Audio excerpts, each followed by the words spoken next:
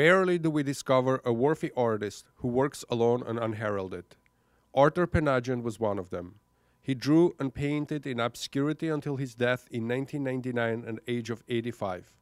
To our knowledge, no articles were written about Pinajian, and he exhibited and sold his paintings only rarely. Despite this neglect, he pursued his art steadfastly and with incredible determination.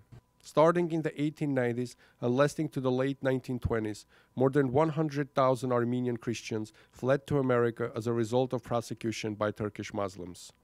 The worst horror began in 1915 with methodically launched genocide that claimed more than 1.5 million Armenian lives. Arthur Pinajian was a child of two of these survivors. His parents, Hakop and Vartanush, married soon after their arrival in Union City, New Jersey around 1910. Arthur was born on March 28, 1914. By the time Arthur Pinajian graduated high school in 1930s at the age of 16, the Great Depression was underway. In 1932, the misery in Pinajian's household was exasperated by his mother's death. Pinajian moved with his father and sister to a smaller apartment, warmed only by a pot-belly stove. As a professional comic book illustrator, Pinajian must be counted as among the medium's pioneers, for he found considerable success in writing and drawing for a number of comic book publishers, notably his Hooded Justice in 1939 and Madame Fatale in 1940. However, Pinajian's work in comic books was interrupted in 1943 when he was drafted to the U.S. Army during World War II. As a U.S. serviceman, Pinajian took part in a terrible Battle of Bulge, and for his stellar service, he was awarded a Bronze Star for his action. After returning from World War II, Pinajian rejected commercial art and committed himself to pursuit of serious painting. While he had managed to save some money from his years as comic book illustrator, it was his sister Armen who supported him.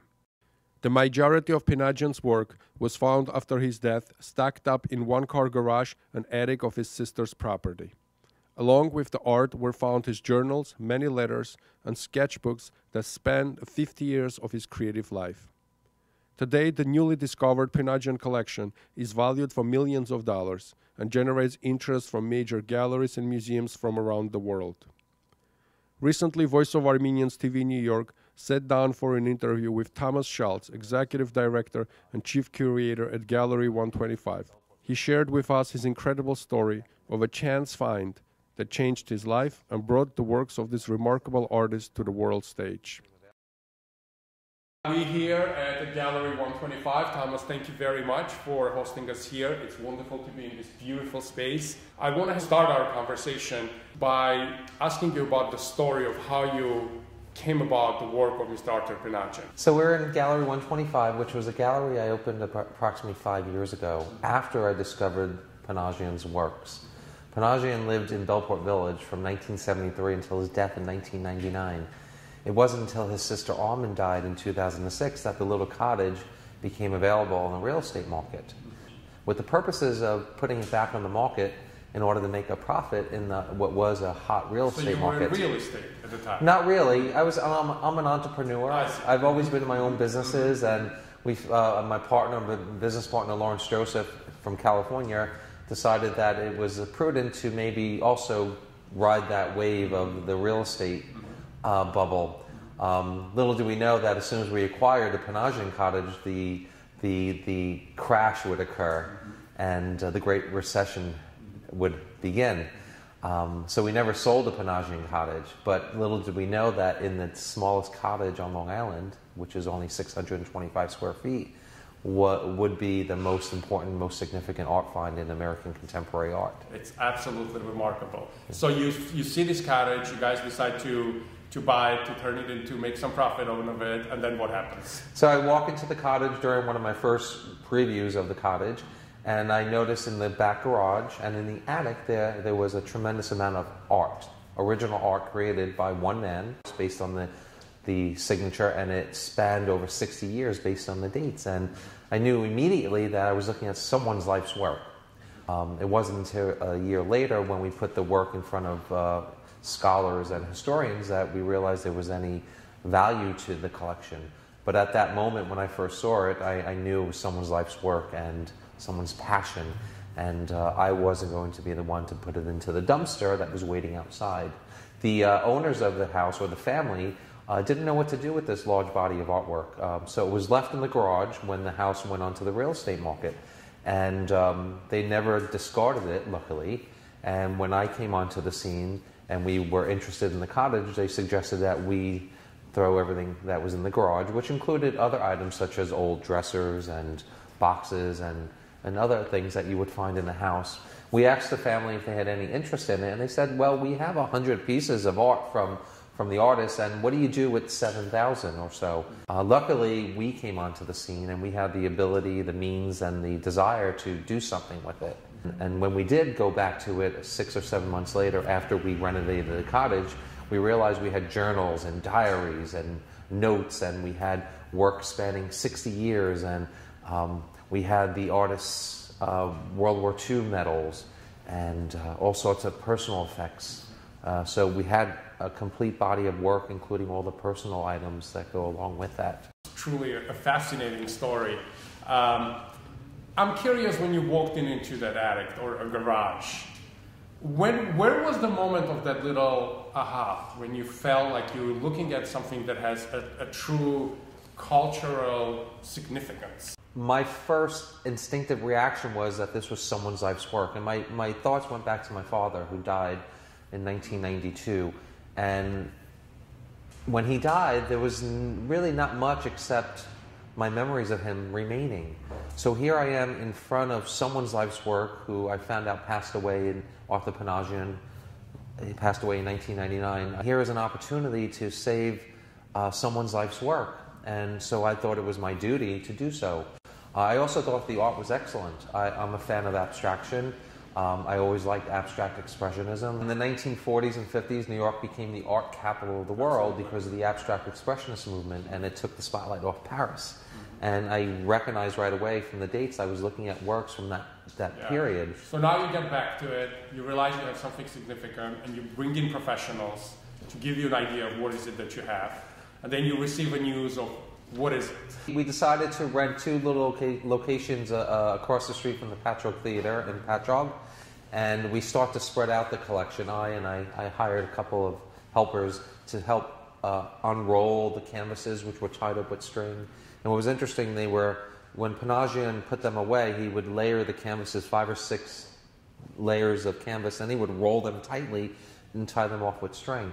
So when you snip the string and try to unroll the canvases just wanted to roll back, almost like a spring. And it took months for them to relax and settle. We had to use weights, and so there was 4 or 5 or 6 months of just getting the collection open. And at times, spiders would crawl out, and some of the works on paper that were moldy and moist were set up so that they would dry.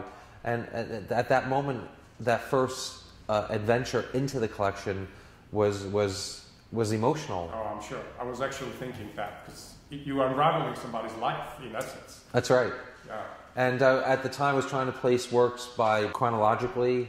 The earliest works to the left, the works from the 1970s over here, the works from the 1990s. So I was getting a sense of the evolution of the artist. The next step after we allowed the collection to breathe was to find someone who knew a lot more about art and art history, and to convince them to come in and take a peek. Because we were convinced, my partner and I, Lawrence Joseph, we were convinced that we had something very important. Luckily, I knew someone, a good friend of mine, Jim Daytree. His sister was married to Professor William Innes Homer, who is one of the most respected art historians when it comes to American contemporary art post-World War II, which is basically where this collection sits. And he reluctantly decided to do his brother-in-law a favor and look at 300 images of the artwork, which I went about taking up in the studio. And within a couple of weeks, he reported back to us that he was very curious as to what we had, and he wanted to see everything. And he spent 9 months to a year looking at all the artwork. We shipped work down to him. He read the journals, the diaries, the notes, and eventually he sent a report back to us saying that there is something very important in front of us on multiple levels. One, that it was a complete evolution of an artist laid out in front of us. You could see Pinajian's studies, his failures, his masterpieces, his philosophy and his journals and diaries. And Professor Homer said that doesn't exist. You don't see the evolution of an artist laid out like this. And he said one of the most important aspects of this collection is that it is together and that it is intact, and you're not seeing a curated portion of the collection like you do when you see de Kooning or Picasso. You see their best works. You don't see their studies leading up to the masterpieces. So from a scholarly point of view, you were able to explore the evolution of an artist spanning over 60 years. Yeah. And tremendous volume of work, just volume of work on its own. I mean, what is it, 7? What's the number? So yeah, part of that process of opening up the collection, we went right to work indexing it, putting an index number on every work. And in the end, we cataloged almost 7,000 pieces of art, which includes the quick pen sketches, which are hundreds and hundreds of pen sketches, and it includes the large canvases from the 1950s and the smaller canvases from the 1980s. So over almost 7,000 pieces of artwork. I'm just imagining 7,000 pieces of artwork. That's a tremendous amount of dedication, drive, and a love of painting, perhaps more than anything else. Considering the fact that this artist worked alone, had no non-exhibitions, perhaps some small things, but nothing major, and certainly didn't try to compete, didn't try to put himself out there, his name out there, and just painted. In addition to being an incredibly talented painter, he was an accomplished comic book cartoonist. That's right. And he was a decorated war hero. That's right. So we are talking about someone who's quite remarkable.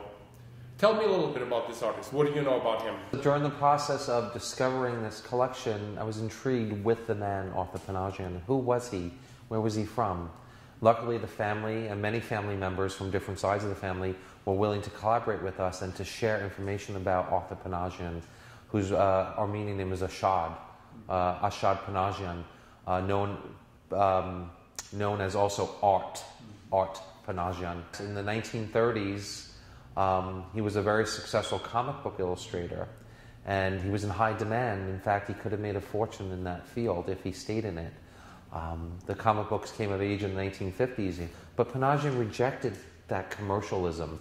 And from letters and his journals, we sense that he didn't want to create on a timeline or a time schedule. He didn't want to be in demand. He didn't want to deal with the business end of art or the pressures related to having to make a deadline. And so after World War II, where he was a decorated soldier, he received the Bronze Star of Valor in the Battle of the Bulge. After returning home from Europe, he joined the Art Student League and never went back to commercial illustration in the 1940s. And he started creating large canvases in the early 40s and right through the 40s and 50s. He was hanging out with a lot of famous artists at the time: William de Kooning, Jackson Pollock, Mark Rothko, Clifford Still. He knew them, he hung out in their inner circle, but unlike them, he wasn't a drinker or a partier. He would just simply sketch while they were drinking, say, in Greenwich Village. Unlike them, he did not have a gallery. He was simply painting and putting the painting aside. And it's just another example of him just rejecting commercialism. You know, there's also a character of his sister, someone who supported him. That's right. Someone who was there to provide an environment for him to work. What do we know about her? So Armin and Arthur Pinajian lived together their whole lives for the most part. It's just the whole thing is remarkable. I mean, every aspect of this story, one after another, is remarkable. It's simply remarkable. In this day and age, in 21st century, to hear this kind of pure, untouched story of an artist. Please continue. Certainly. And there is one of the questions that I'm often asked is, how did he support himself? And the answer is his sister. She's the hero. She paid the bills. She and he lived together their whole lives. She died. Pinajian died in 1999, and Armin, his sister, died in 2006. They lived together mostly their whole lives, with Armin holding a 9-to-5 job and paying the bills, allowing her brother to simply paint. And she was his #1 fan. We know from his writings and from family interviews that she thought his work was phenomenal, and she was willing to take it to the galleries and show the works in New York, and she did. But she didn't have success, and she wasn't really supported by her brother. He simply didn't want to even think about the idea of hooking up with a gallery and trying to show his work. He did show his works at little art fairs in Woodstock, New York, and he would write in his journals that he sold a painting for $200, and he took the $200 and went out and he bought more canvas. Yeah. And if it appears from his writings that if there was a lot of stress and anxiety with the business end of art, he just put that aside and went to paint. And it's a privilege for me to be able to expose his great work to the world, always keeping in mind what he would have wanted. I find myself in a position of doing that for him now.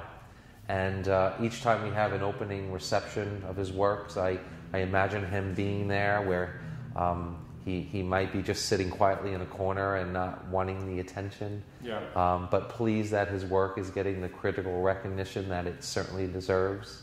I feel it's a gift that I have been given to bring his works to the public and to the world. And do we know what he wanted to do with the paintings towards the end of his life? Yeah. In his final decade of life in the 1990s, when his sister would ask, what are we going to do with your collection? He would tell her, simply throw it out. Throw it in the dumpster. Just throw it out. And we know from Pete Najarian, a cousin from Berkeley, California, that was more out of frustration and just not knowing what to say, what to do. He thought he was the next Picasso. He thought his works were better than, say, William de Kooning. In fact, he writes in his diary that he went to visit a gallery where William de Kooning, his good friend, was having a show at the Fuller Building. And he comes out of that show saying his works are better than his friend William de Kooning's work. A famous art critic, John Perrault, writes in an essay that unlike his more famous peers, because Pinajian decided not to jump into the marketplace, his work evolved differently. His work wasn't created to make $1. His work was created just to express himself and just to lay down on canvas or on paper his emotion, where some of his other more famous peers, they always had the $sign as they were creating their works. And the art was possibly different because of that. And so we have a good example of an artist who simply created to create and not to make a fortune. Listening to you, I'm realizing that in many ways, you yourself bended the destiny of this artist by discovering his work, by saving his work. But in many ways, also, this artist has bended the destiny of yours. That's right. And I find that quite fascinating. Because right now we are sitting at your gallery, and while you were an entrepreneur, I'm sure that having a gallery was not perhaps part of the business plan. But here we are in this magnificent space, and I'm listening to your eloquent and beautiful conversation about this artist. Tell me how he influenced you. I'm driven by him. I am inspired by him. I always think about how he would wake up every day and the first thing he would do is simply go about his painting. I find myself waking up each day and the first thing I think about is what can I do to ensure that the legacy of Arthur Pinajian is cemented in art history. And for 7 years I've been doing that. And I like to say that I've been Pinajianed in that that's what he did. He focused on what he wanted to do. And I'm focused on what I want to do, and that is to ensure that his work is shared with the world, and that his works appear on museum walls, and that the critical recognition that we know he wanted, he'll receive, and we have succeeded at that. Major museums have acquired his work. Major collectors are flying in from around the world to look at his work, and then they too acquire. So ironically, whenever we do sell a work, or whenever a collector acquires the work, it's almost a painful experience in that one work now leaves the collection And maybe in a way, Pinajian had the same feelings, and maybe that's one of the reasons why he didn't want to sell his, because a painting is, from what I understand, an artist who creates a painting, it's like one of their children. And so maybe he didn't want to sell them because he couldn't part with them, although he wanted to be on museum walls. So I find myself focused on how do I save the legacy of a truly gifted man, with a lot of help. We have a team of experts and scholars that collaborate with us and show us the way forward as how to go about bringing this man's work to museums. And so we have succeeded at that. But Pinajian has influenced my life dramatically. It's been a life-changing situation for me on multiple levels. We have decided to sell a certain number of works in order to support the project. There's a tremendous amount of labor involved in preserving the works, cataloging the works, digitizing the works, ensuring that the journals are scanned so that people 100 years from now would be able to read his writings. We're doing everything we can here in Bellport to keep the collection intact while trying to raise enough money to support that project. But each time a major museum or an institution acquires a Pinajian, it gives me great gratitude and I get great satisfaction at knowing that this fine piece of work will now always be in the public domain, where others will see it, and my daughters will grow up and see this great piece of artwork that their father helped save from the dumpster. And so I am inspired by those types of conclusions as it relates to the work I do now. So every morning I wake up, I walk in his footsteps. And I open my own gallery. We say here in Gallery 125 is no more Pinajians, meaning no more unknown artists, no more artists that are working hard, creating great work without getting the recognition that they seek or deserve. So my gallery becomes a vehicle for other artists to show what they're doing. In a way, Pinajian is supporting this gallery. Supporting other artists, in essence. Right, he's supporting other artists. A large percentage of the proceeds from that will go to support the project, this gallery, which is in return supporting other artists. And I think Pinajian would be very thrilled with that concept, with that model. Thomas, this was truly a remarkable conversation. It has inspired me as much as it has inspired you. It's wonderful to see that this gallery serves other artists. It's wonderful to see your enthusiasm about the art, about what you do now, about the shape that your life has taken. I also want to speak to our audience directly. This is an opportunity to contact the gallery.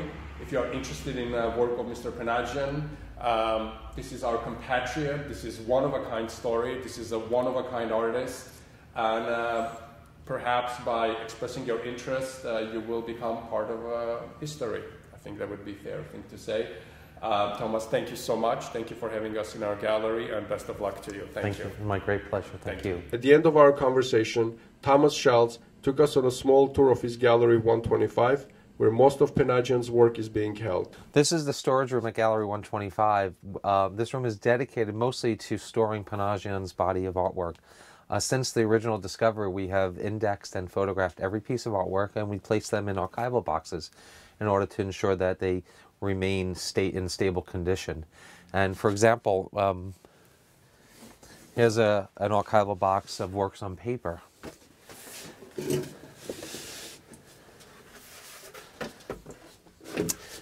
And you can see this is a work that was created probably in the 1960s. You can see it's oil on paper, and it's just a fabulous example of an abstraction or an abstract landscape. It's possible that there is a foreground here and a background. Pinajian would create artwork on anything he could get his hands on, including newspaper. Here's an example of a piece of newspaper. I believe it's the New York Times, where there's an abstract design that he created on the actual newspaper, and this is dated 1976. But we have hundreds and hundreds and thousands of works on paper that are in different boxes according to size and date. Here's a lovely abstraction in abstract design. This is dated 1968, actually February 26, 1968. Each time I go into one of these archival boxes, it's just, to me, like rediscovering the works all over again. The second floor is dedicated to Pinajian. This is the location or the area in the gallery where we stage all the exhibitions that take place around the world. All the works are processed here. They're packed and they ship from this location. And here's a good example of a work that we just got back from the conservator. This is an early work created in 1959. And it's a more representational scene in that it captures a little valley and some mountaintops and some trees to the left. And this is part of what we call Pinajian's black period, where black was the dominant color in these paintings. And this black period lasted for 4 or 5 years. And if I turn this painting around, you'll see a wonderful, great big Pinajian signature with a date of a work that Pinajian would create. And this is more of an abstract, geometric abstraction, not as representational as the work we just saw. There's nothing here that would suggest that this is a landscape. It's more of a geometric abstraction, more of an abstract expressionist type work. After the initial discovery, not only did we invite scholars and historians to come look at the work, but we also invited gallery owners from New York City. And one particular gallerist, Arthur Pinajian, a very famous gallerist from New York City, came out to look at the Pinajian collection. And this is one of the works he pulled out and suggested that it was the strongest work that he had seen that day. And he later sent back representatives from his gallery, and they made an offer to buy the entire collection outright from us for a rather large sum of money. But we knew that if we were to sell the collection, that it would be separated and sold off to collectors around the world, and it would never be together again. So we declined to take his offer. But this was a work that he thought was one of the strongest works that he saw. It's an early abstraction dated 1962, and it happens to be one of my favorites as well. As a remarkable twist of fate, Thomas Schultz and his family currently reside in a very same cottage where Pinajian lived and worked. When I first came to see this property 7 years ago, I was approaching this structure here, which is the garage, and then there was a door that would slide down that was off its track, and I couldn't get in. And I had to literally force it open, and I crawled underneath. And that's where all the art, most of the art was discovered. And it's since been renovated, but I'll take you into the space because it is a really special place.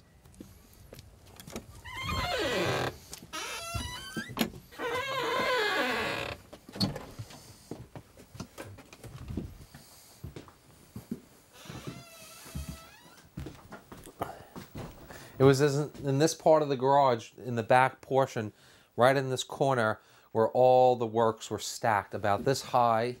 The works on paper were stacked in multiple stacks, and some of them were tipped over, and it was all on a dirt floor. The roof was leaking, there was water running down the walls, and it was full of mildew and dirt and dust, and but within that was this great treasure trove of a man's life's work.